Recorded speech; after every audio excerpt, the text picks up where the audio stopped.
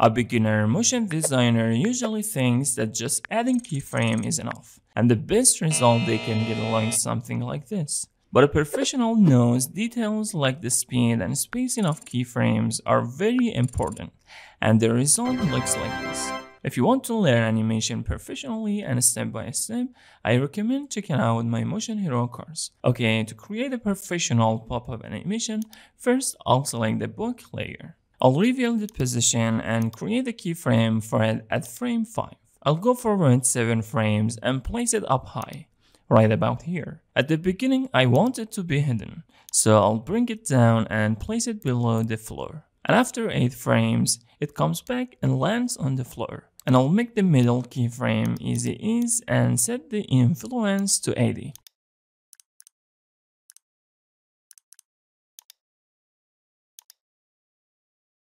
Then I'll go forward 4 more frames and place the book a little higher again, around here. I'll set its influence to 70.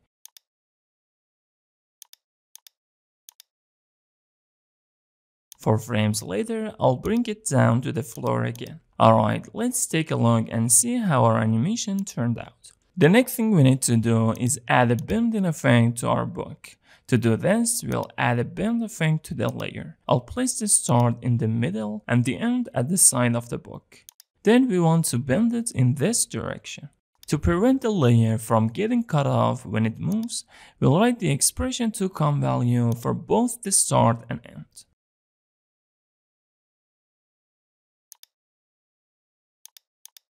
After doing this, we need to adjust the points again. At the beginning, we'll set a keyframe for bend. I'll select the layer, press U to show the keyframes, and set the value to 0.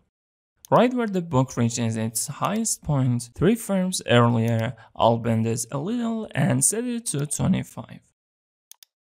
Then I'll set it back to 0 here, so it gets that bending motion as the layer moves up. Let me ease the keyframes. And when it comes down, it should bend in the opposite direction. I'll decrease the bend a bit, -25, and when it lands, it becomes 0. When it goes up again 1 frame before, I'll bend it this way, setting it to 8. And here I'll enter -7. And at the end, I'll set it to 0 again. Let's take a look and see how our animation turned out.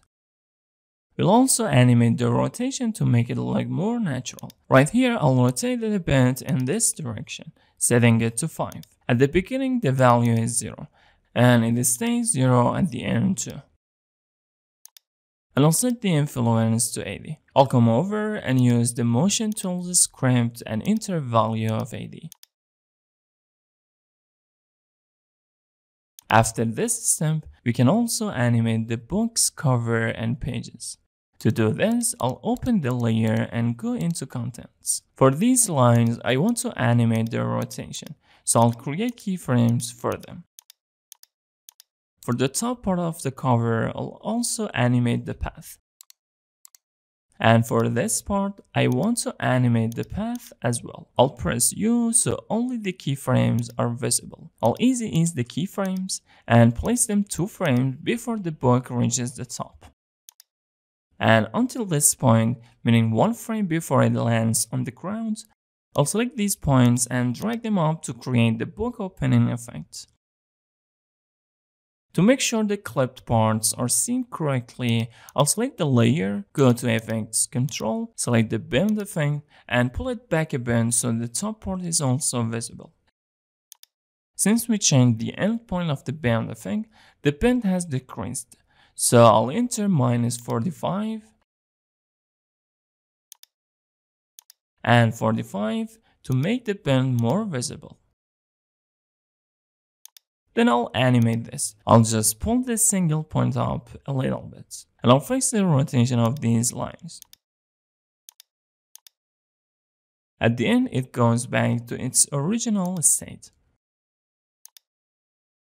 We didn't animate this last line, so I'll delete its keyframe. Okay, you can apply this same animation to the rest of the objects in your scene to have a really cool and dynamic scene. And if you're interested in pop-up animation, I've prepared another tutorial with a different method for creating this type of animation, which you can also watch. Thanks for watching.